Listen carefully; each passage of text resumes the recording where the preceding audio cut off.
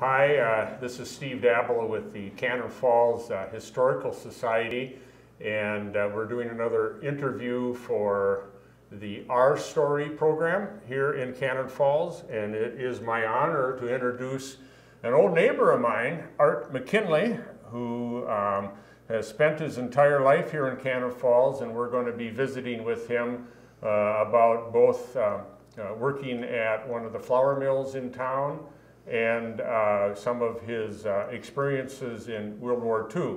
But on my right here is Jeff Jarvis from Waterville, Minnesota, grew up in Faribault. Jeff, for the last 8 years, has been researching the flour mills of the Cannon River Valley. And so we asked him to help us in interviewing Art about flour mills and the history of mills in Cannon Falls. So I'm going to turn it over to Jeff and Art. All right. Well, hello everybody. It's my honor to interview Art McKinley here, lifelong resident of Cannon Falls, and as far as we know, the last surviving member of the flour mill era in Cannon Falls, the last surviving worker. Art, you worked at the Cannon Valley Mill after the war, correct? Yeah, I started there in August of 45. Okay. And you immediately you worked in the back end of the mill? Yeah, we're loading the boxcars with the, see, everything went out by rail. Oh, okay. Very little by truck. Oh, okay. So somebody had to carry those heavy sacks of flour. Was that you? Well, we see they come out there. They had them loading carts, and there would be five sacks on, and wheel them out to the boxcar. They had a ramp that you could drive right into the boxcars. Oh, so they didn't have any forklifts for you then? No, that was all done by hard labor. Well, the mills of America were built on the backs of laborers just like you. Yeah. They were. But you were involved in the packing too, weren't you? Packing of flour? Yeah, well, see, there was three guys that worked on that. There was one that was the packer, and then there was the sewer. He sold the sacks shut, and then there was the guy that took the five sacks away. And see he set them to at a certain area in there for how many sacks that was going to go into this boxcars, and then later on we'd come and load boxcars. Okay. Did you ever see any of the boxcars that came in full of coal? Because wasn't it coal that fired the boilers to run the mill? What was this? Well, a lot of times these mills, they first relied on water power, but then they augmented the power with steam, and they used coal to fire the boilers. Oh, they used electricity. Oh, did they? Okay, good. Okay. So they didn't use any water power in your day. But they did use water power when there was enough water. Oh, they did. Did you ever see any of the contraptions they used to collect the water power at all, the turbines? Or? Well, it was an area behind the dam that they let the water in and go down on an area to run the power. Okay. Do you remember some of the people's names that you worked with in the mill?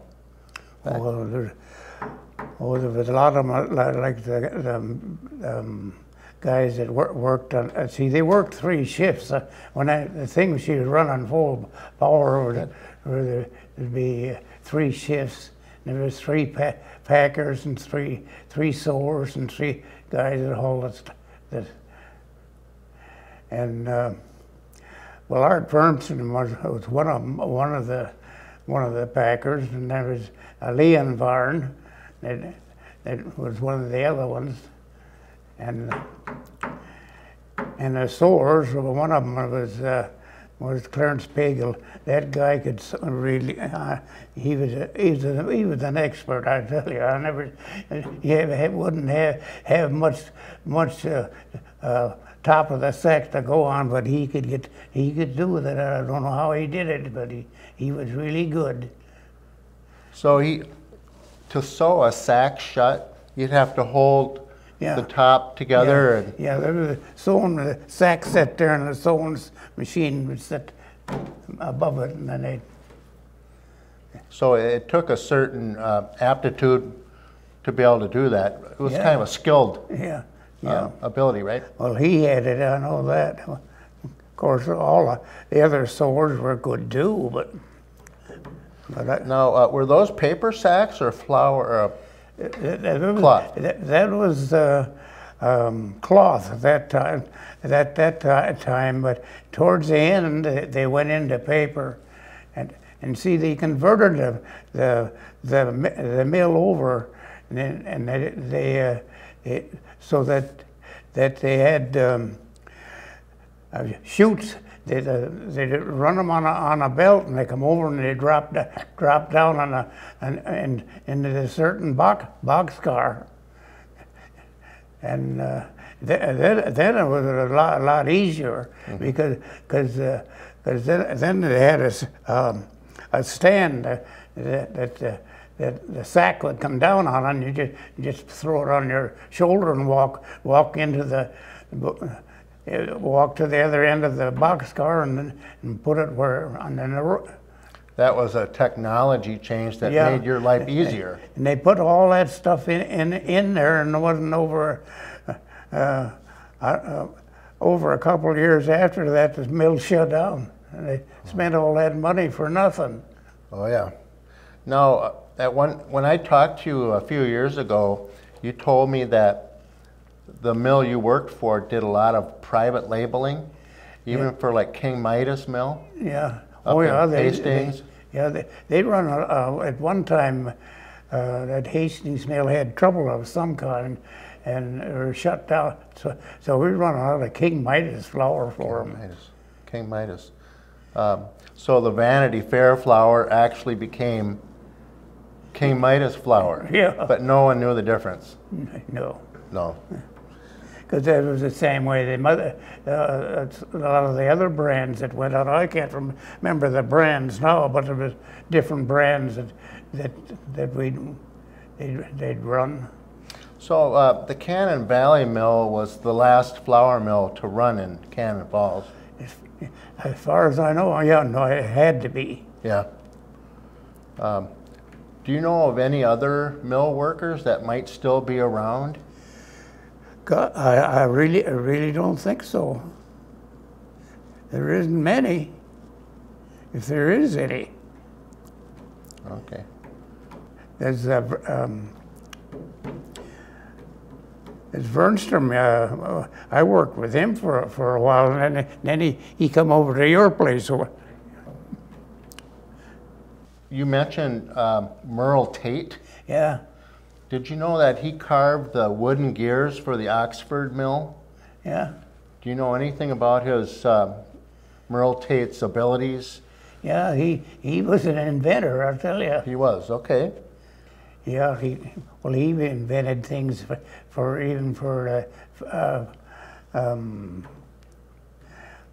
on his tractor and everything. You know, he had that loader that come out of, I forget what was the place in the city that he had inventions for that.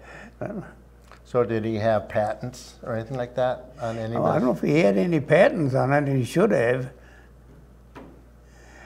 Because he had one deal he had, you know, when you on your tractor, if you pull in the clutch, everything would stop. You couldn't do it. But he invented a deal. It was on the flywheel that that he didn't lose the power. He could run the loader up and down without having the clutch engaged. Can you talk a little bit about the conditions at the mill in the department you worked at? Would you consider it was fairly safe? Because that was before OSHA, right? In 1940s? Yeah. Well, I think it was fairly safe. I think if you look out for yourself. Okay. Did you ever bring grain into any of the mills in town? Sell grain? Yeah, well, my dad did. Okay. He used to, in fact, he used to raise barley that I know he sold. I don't know if he ever sold any of the one in town, but you know, he used to haul it to Red Wing, to the malting company down there. Oh, okay. As I can remember, when they got ready to send the load out, I'd have to turn the damn crank on the cleaner. The crank on the cleaner to clean out the extra flour? Yeah, we ate a lot of dust then. Okay. Did you have dust collectors in that mill that you remember? No.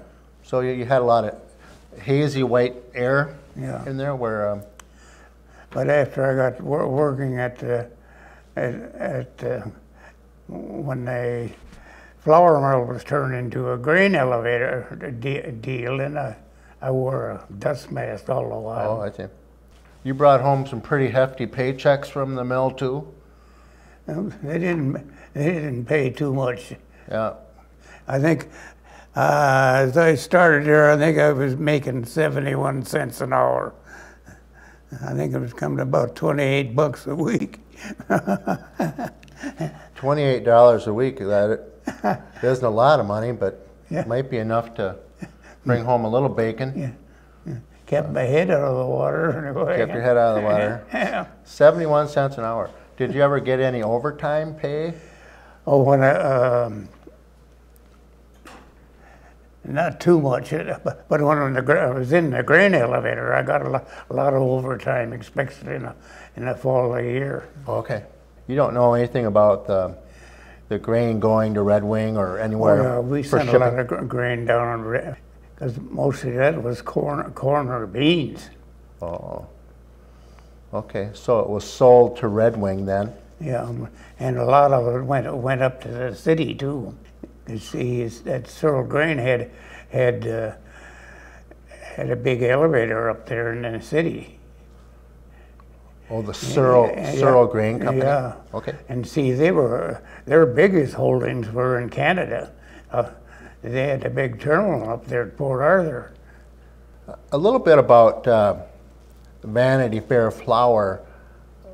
Did you know some of the places that it was shipped to?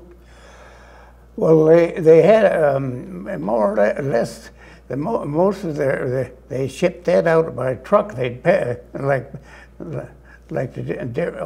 around Minnesota. Mm-hmm. So was it a surprise to you that the Cannon Valley Mill closed in 1949? Yeah, in a way it was, but like I say, it was like the Christmas present they gave us. They closed down right at Christmas. That probably wasn't the best present you ever got. Huh? But that was the only time I was had to get workman's comp or whatever it is. I think it was $20 a week we got for till spring, and then I got on construction, and I happened to get on with a pipeline and was going through Northfield and on down through Faribault, and I worked on that until we got that was completed. Then I got a change. We had to join the labor union at So I transferred, me and Laverne Wallstrom, was a good friend of mine. We transferred into the one in the city, and then we got on there were big construction on the Vets Hospital, and we helped on that deal. They run a water line down over from across from the VA down where the laundry was down there, and after we got that closed, knew we were going to be laid off. Why, the labor man that was on the other construction for the he come over and talked to us and said I seen you guys how you can work. He said, I'll put you on next week. There isn't much work to do, but they kept us on till the main construction went, and then I worked there until that was in 50 and 51, and I think it was in the latter part of 52. Why, that was after Cyril Grain had bought that place down there, and one of the guys come and asked me if I'd run the elevator. So that was close to home, so I could walk to work. So I took that, and I stayed there for over 30 years. And it was a good place to work for. Mm-hmm. Because if they weren't busy, real busy, well, you still got your 40-hour a week. And it really helped my Social Security, I'll tell you that. What's your favorite all-time memory of growing up in Cannon Falls? Oh, well, one of them, I stood out here on the entry, the other entry in here, and seeing Calvin Coolidge drive by out to the cemetery. How do you know he wasn't going trout fishing? I guess he did like to go trout fishing, from what I read. I can remember him going by here in that big old touring car with a stovepipe hat on. He probably wasn't going fishing then with a stovepipe hat on, unless he had his bait tucked underneath there. He was dedicating that there memorial out there. Oh, the General Colville Memorial? Colville, yeah. Now, at one time you were a pretty good softball player, weren't you? Yeah. In fact, we used to, when we was in the rest areas down in New Hebrides, we won everything on the island, and then they took our team to play the All-Star Navy team, and we just beat them too. You were paid by the military to play a game? Yeah, that big wages, about $20 a month. You were paid a wage to hit a softball? Okay. Well, I guess that could be a important thing. I got a plaque in there if you want to look at it. It was signed by our commanding general on that. What position did you play? Third base. Oh, you played the hot corner. Mm-hmm. Oh boy. And we had a really good shortstop, so there wasn't many balls got through there, I'll tell you. What was your batting average? I don't know. It was pretty good for that fast pitch softball, because they had me. I batted cleanup on that team. Did you go out and chase girls or go dancing or? Oh, I suppose we went out and drank a little beer on Saturday night. Oh, just a little, huh? Yeah, yeah. That was when a bottle, I think, was about 10 or 15 cents. Oh yeah. Yeah. Okay. And tap beer was a big glass for 10 cents. Okay. How many generations of McKinleys grew up on that farm that you were on out there? Well, my grandfather was there, and then my dad, of course, bought the farm. Then my older brother took that over. And the farm is still in your family? Yeah, my older brother's daughter bought the part of the farm. Okay. So it's a Century farm now? Oh, yeah, it was a Century farm there for quite a few years. Okay. Now go ahead. Because my dad took over the farm when my older brother was born in 1910, I think, and so my grandparents, I think, moved to town in 1911 or 1909, I think. Mm-hmm. In fact, I bought that house. That's the house I lived in. I bought that in '56, up there on the west side. You've been living in 2 different centuries Yeah. so far. What is the man's greatest achievement? I don't know. There's been an awful lot of changes from when I grew up on the farm out there. Everything was bull labor, you know. Everything. Now all the equipment they got now. What was your nickname in high school? I don't know. Right there. Where they at? Arthur S. McKinley, Chief Flaming Top. Yeah. Oh, I had bright red hair.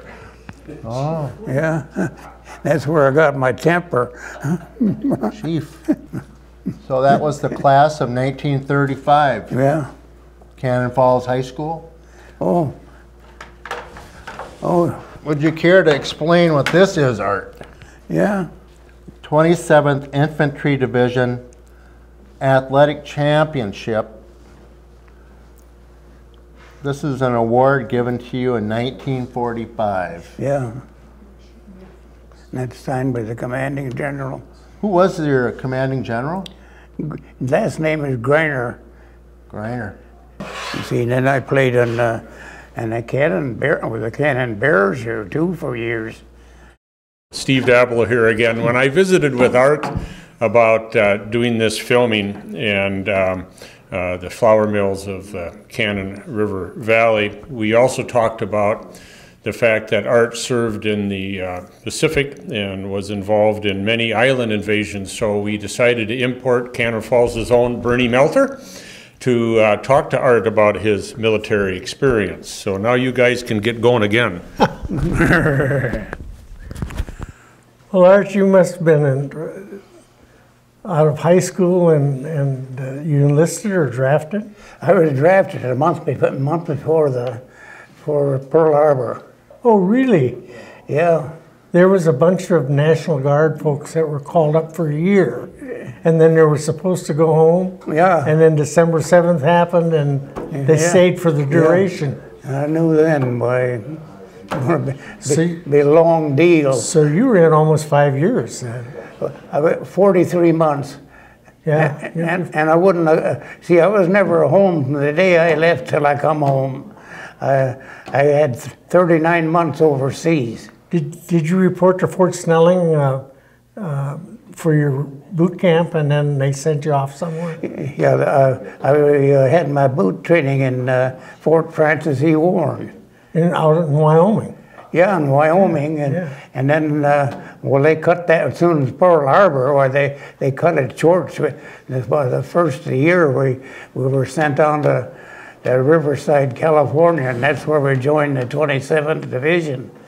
And I was with the 27th Division from then until I got out. Were you an infantryman? And Were you in the infantry? no, I was lucky. I was in the quartermaster.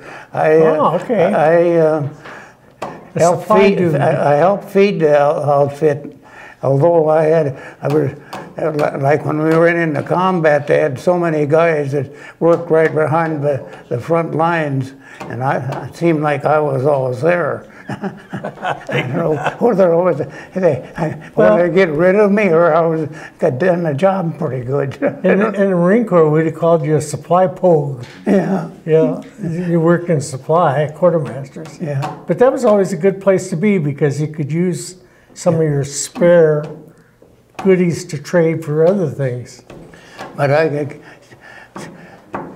still remember when the first operation went on, they were just part of the company going into this operation. We didn't know where they were going. Well, anyway, I wasn't on it. But when they had the maneuvers off Hawaii, some of the guys got so seasick that they didn't want them to go on this operation. And about 2 days before we were going to take off, they called me into the supply office and says, "You're going." So the first time I went over the side, it was a real thing. Yeah. So were you on an APA, the ship, troop yeah, ship? we're on attack transport. Yeah, the APAs. So you had to go over the side on a landing net. Yeah. Crawled down the side. Down into an dropped into the down boat. to one of those and little we boats. circled around out there a while, and all at once in we went. But that was. That was just a practice, right? Yeah, that was a real thing. But we're lucky there wasn't too many Japs on that side of the island. What island were? That was Macon. Oh, Macon. Okay. Yeah, see, the Marines took Tara. Sure. At the same time. Yeah. And see, and then as soon as we took the island, and in 3 days, and then the morning before we were going to pull out of there, it was, I suppose about 3 in the morning, you could see a big glow in the sky, and that was Liskin Bay, the baby carrier that was sunk. Oh, okay. And I think that was see, we had some of the survivors on that boat we were on. So, I got a picture of it in the World War II magazine where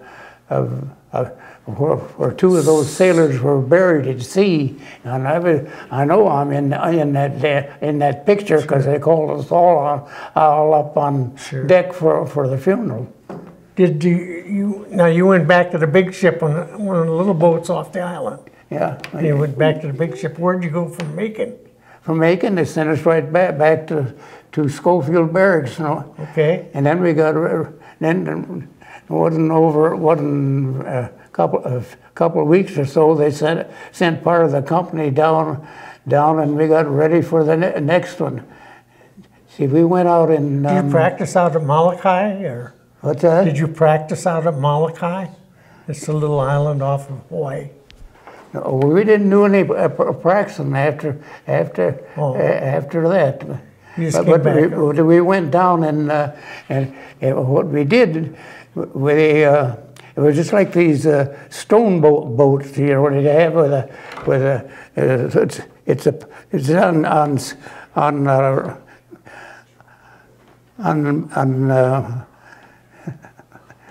a platform up about that far, and with runners on it, and then the cable on the end of it, and we packed rations on it, and then there was they pulled a waterproof paper over it, and then it was strapped down, and I don't know how many of them then we fixed up. So see, when they went in the saipan, they bring that stuff in the shore and they drop it off, and then tanks or something would come down and hook onto that cable and drag them up on the beach someplace. So after we got on, we had to go hunt for our stuff. The boats and stuff to bring them back? Or? Yeah. Did you have K rations? Oh yeah, we had the C and the K. That's what we delivered to the. Did you ever have in your island campaigns a mess hall with a cook that would cook rations for you? I want not until we got settled down. Then they'd start cooking A again. mess hall. I remember one time we was on Saipan after the island was secure, and I wasn't feeling too good. I think I had a touch of dengue fever, and it rained like heck the night before, and we had my rations there with another couple of guys. We was sitting there eating. I looked over the side, and there was the Japanese head sticking out of the ground. Oh, that's appetizing. That really helped the appetite. Yeah. You wouldn't have any problems going on a diet. What did you think of K rations? They were all right. They got hungry, and one thing they had these. You remember them C rations? Yeah. That hash. Uh-huh. That was the worst stuff in the world to eat. And one time, God, I was hungry, and that was the only thing left. And I thought it tasted pretty good, but then I tried it again, and that was the same cussed stuff. In Vietnam, we had C rations in the beginning, and I was there early in '65. Well, and they had the C rations. They had hash. They had beans. They were pretty good. Beanie weenies. Yeah. Yeah. Well, on spaghetti, and you can imagine having spaghetti for breakfast, cold spaghetti too. You know. It wasn't the best in the world. So after Macon, you went to Saipan. Saipan. Okay. And then in Saipan and Tinian, right? Tinian was right. Yeah, Tinian sit right off there. There's that big flat island. That's where they built the big air base. Took the B-29s atomic bomb into. Yeah. Because I had a ringside seat when they took that. We were down on the Saipan had already been taken, and we were down on the beach, and you could see them over there. Well, and part of we had a duck company that, and they used all our ducks to haul the Marines in, help bring the Marines in. Well, anyway, that evening, there was a bunch of dive bombers over there. You could see them over there. They were bombing over there, and all at once they hit their ammunition dump. I didn't see so darn much junk in the air, I'll tell you. Yeah, I've seen that, so I know what you're talking about. Yeah. Well, but as a quartermaster, you were issuing supplies out to different outfits within your division, or to anybody that came and asked for our division. Oh, okay. And then you were making, and where'd you go from there? From there, we went down to the New Hebrides. Said they're going to send us down to a nice rest area. And we got down in Espiritu Santos down there. All it was I think it was palm olive peach coconut plantation. The one coconut tree after another in rows, and then they'd probably be 50, 60 feet wide to be another row. It was dangerous to be around there with a rain, the damn coconuts falling off. Well, worse than that, as I understand it, the Japanese snipers would tie themselves in a tree up there, and then they'd snipe at you with their little 25 caliber rifles. What'd you carry as did you have an M1? No, I had a carbine. Carbine, 30 caliber carbine. What'd you think of that? They were all right. They're not very good out at 500 yards. Because one time I got in, we was looking out for souvenirs, and they flushed out some Japanese. And I got a couple of them. With your carbine? Yeah. Most of the guys carried M1s, though, right? Yeah. By that time of the war, you had M1s? Yeah. Because I know the Marines went into Guadalcanal with 03 Springfields. Yeah, Springfield. That's what we were issued first until we got over. That was a good weapon. Yeah. The Springfield was. You could hit out at 600 yards. You know? It had those sights, leaf sights, yeah. So then from the New Hebrides, you were on what they called R&R, rest and relaxation. Yeah. And then we, from there, we headed north, of course, up to, and then we got up to, you ever went to the Ulysses? The where? Yeah, there's a little island up there in a big lagoon, and Chihuahua? It was where a bunch of ships were I've never seen so many ships in my life. Would that be Rabaul? There were hundreds of them. They were getting ready to go into Okinawa. Oh, okay. And that's when we went into Okinawa. But Okinawa wasn't too bad. With our infantry, they got the hell shot out of them. You know, they were right in the outskirts of Naha, and when they were relieved, they sent us up to the other end of the island, and our fighting were done for there. Yeah, there was on Okinawa, Naha was down here, and there was a Shuri, what they call the Shuri line, Shuri Castle. Yeah. And I guess there was a lot of coral, and they had a lot of foxholes. The Japanese did. Yeah. And so to take that, you guys in the Army that had to go south to Naha, you had to get through that line, and that was pretty bad. Yeah. So, but you were responsible for getting rations ashore. Yeah. And so the troops could eat and water and all those sort of things. Yeah, we had to pack all that stuff in. So then how'd you issue them out? Did you? One time when we were on Okinawa, and it was when them Kemosabe planes come in, you know, and we were there on the beach down there, all at once here, the radar didn't pick that guy up. I bet he wasn't 50 feet in the air. You could see him when he went by there, but I don't think he stayed in the air long. Did you shoot at him with your carbine?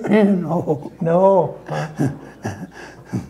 Did you have 50 caliber machine guns and 30s attached to your outfits? Do you have machine gunners? No, we might have had some 50 caliber guns, but. How about the Browning automatic rifle? Did you have those?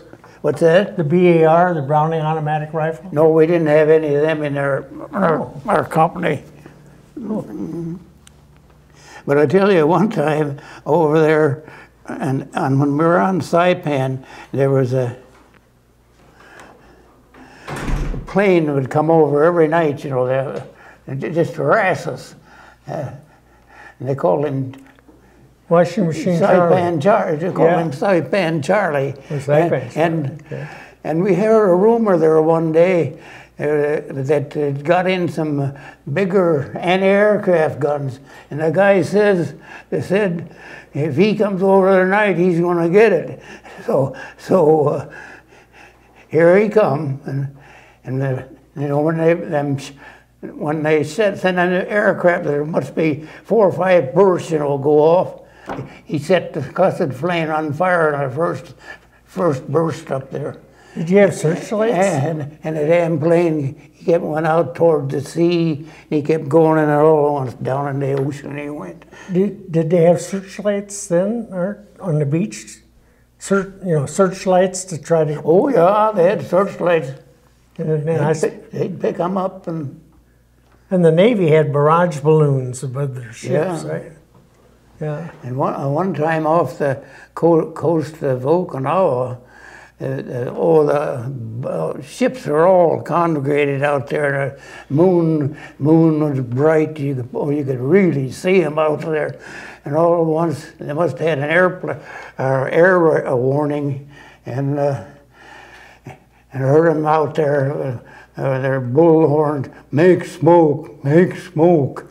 And you know, and next thing you knew, all you could see out there was like a big fog out there. Sure. You couldn't see nothing. The destroyers come by. Yeah, they had them covered up. Yeah, the destroyers came by and made smoke. Yeah, yeah. You come from a long line of military people. Your family. Yeah. Going way back. And like I said in the beginning, in Cannon Falls, after the Civil War, they formed a Grand Army of the Republic post. It was like a VFW or a Legion. Yeah. But they formed a post here, and they called them barracks. And McKinley was the name. That was related to you, that McKinley? Yeah, I mean, he was related somewhere into it. Yeah. Yes, he's buried out in the Cherry Valley Cemetery, I think. Oh, okay. So, from the Civil War, did you have any of your relatives fight in World War I? Or get called up for World War I? I had an uncle that was over there, but I don't think he got into combat, I don't think. Sure. Well, I'll tell you what, speaking as an old artilleryman, if it hadn't been for the supply folks keeping us, we called it beans, bandages, and bullets. And the supply folks kept us supplied. But I will say one thing for the Navy. They really took care of it. They kept it, there was no harassment, bombing. That was your story of the war. Yeah. You ended up on Okinawa. Yeah.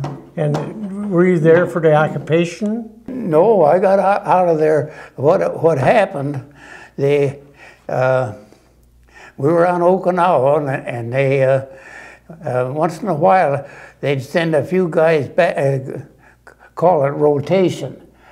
They send them back to the States. Sure. You got so many points and you could go home. Well, that was a little different. That wasn't a point system. Oh. You'd either come back to your own outfit, or they'd reassign you.